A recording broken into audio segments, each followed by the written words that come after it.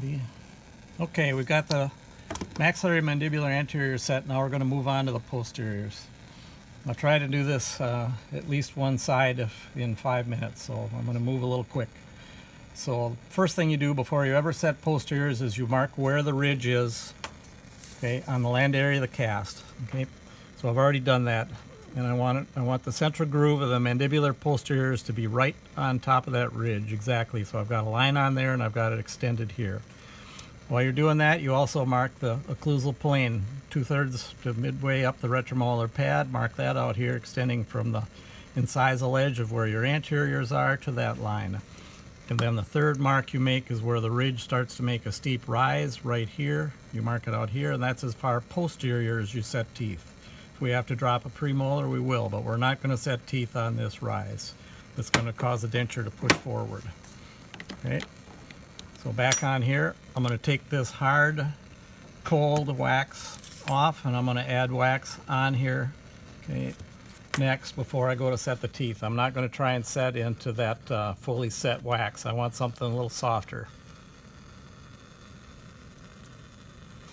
So the trick to setting teeth, again, is to set in as little wax as possible, because the more wax you have, the more shrinkage that happens, and then you get the teeth set and they move. And we don't want them to move. So I'm going to put some wax on here. I'm going to kind of make it in a V shape, and I want the top of that going right down the ridge, right where my lines are, because that's where these teeth need to go. And then I'm going to loop that down so it doesn't move.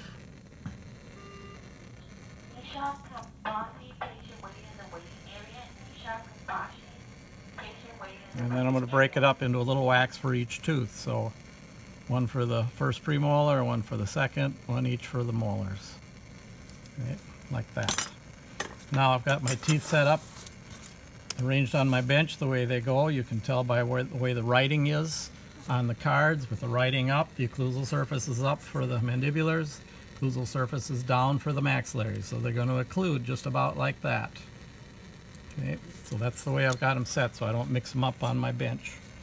And these patients' left side are going to go right on here, and the right side are going right over there. So they're arranged on the cards for you. Okay, so I'm going to set the first premolar, keeping in mind that the proximal contact is not in the middle of the tooth, it's out on the buccal half of the tooth. We're lining the cusp ridge of the canine up with the flat 0 degree where the cusp would be on this tooth. So that keeps that mandibular premolar lingual, not out here on the buccal. Okay, so I'm going to set it right next to there. I'm going to set it on the same plane, looking at where my wax rim is. Okay, and that's roughly where it's going to go. Then I'm going to move on and set the next one. Eventually here I'll check them with the metal plate, because I want these mandibular teeth all on the flat plane for this lingualized occlusion, occlusal scheme that we're going to set. Lingualized occlusal scheme has lots of different ways you can do it, which is why it's usually not a boards question, because it could be 33-degree teeth, which is what we're setting here, against zeros. Some people want 20-degree teeth against zeros. Some people try and do a lingualized occlusion against 10-degree teeth. Dr. Masad goes around and lectures and sells his special burrs that grind on the teeth and make them into more of a flat plane, taking out the little sulcuses. There's lots of different ways to do them, and everybody's got their own opinion on it. But basically it's a flat plane mandibular against a cusped upper. Okay, so I've got those teeth, the central groove, going right down the ridge. That's what I want. If I put my ruler on there, lay it on where my reference lines are, that central groove is going right down the ridge. Okay, occlusal height, okay, is determined by where my wax rim was, because I know that's the occlusal plane that I want, and it's extending to midway up the retromolar pad. Now I need to seal these down so they don't move.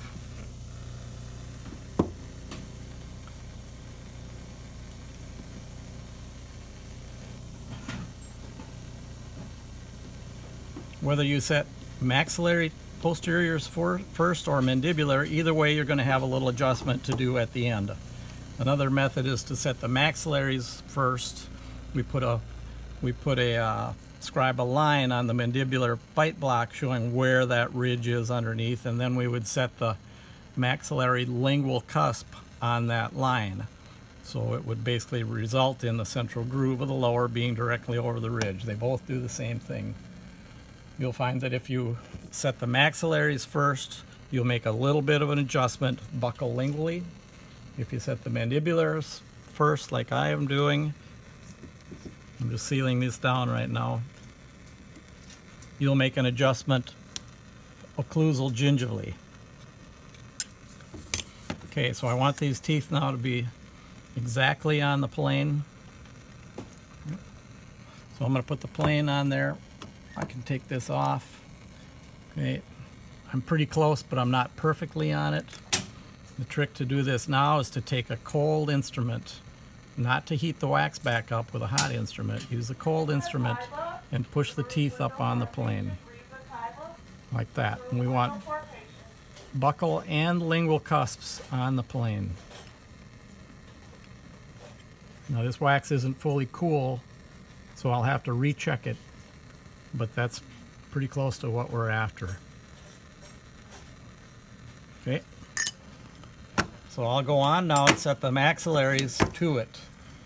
I also could go and do the other side. Either way, they've all got to be set. Okay, but I'm going to set the maxillaries to this. So the lingual cusp of these cusped 33-degree upper teeth are going to go right in the central fossa of these mandibular teeth. Once again, small amount of wax. Apply it to the ridge where the teeth are going to go. Seal it down. Now the maxillary teeth don't go exactly on top of the ridge because we got the palate to stabilize the whole denture. The mandibular teeth have to go right on the ridge. Exactly, perfectly. Okay, then we set the maxillaries to them, to the mandibulars. When you set the first premolar, the tendency is to set it to buccal. Here again, remember that you're lining up the cusp ridge of the canine with the cusp ridge of the premolar. This tooth does not go, proximal contact is not way out there like that. It's in here like this. Okay.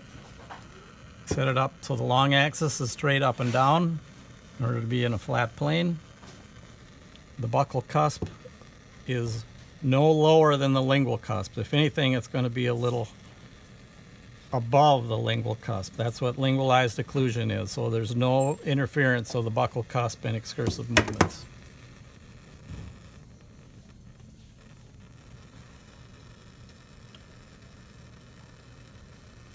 That's the whole idea of the lingualized occlusion.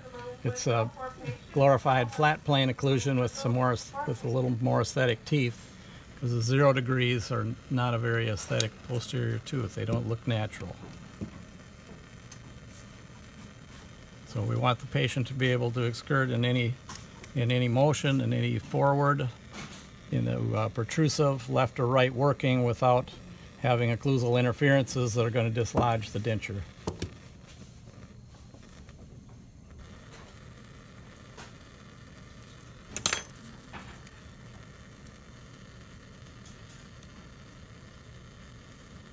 Lingual cusp in the central fossa, buccal cusps raised up. Basically, the maxillaries are going to sit buccal, a half a tooth, so that the patients don't bite their cheek. The maxillary buccal cusp should not be touching in any way.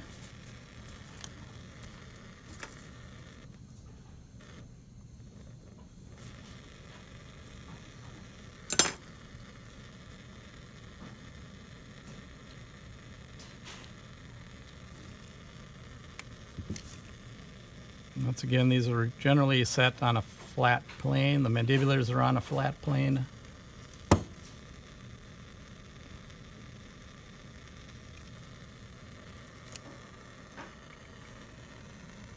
So roughly like that. Then as the wax cools and the teeth shrink up out of occlusion a little bit, you can take a cold instrument Don't heat the wax back up. Pop the tooth back down until they're in contact. So they're adjustable. If you've got a ton of cold wax on here, it's hard to move the teeth. That's it. And then do the same on the other side.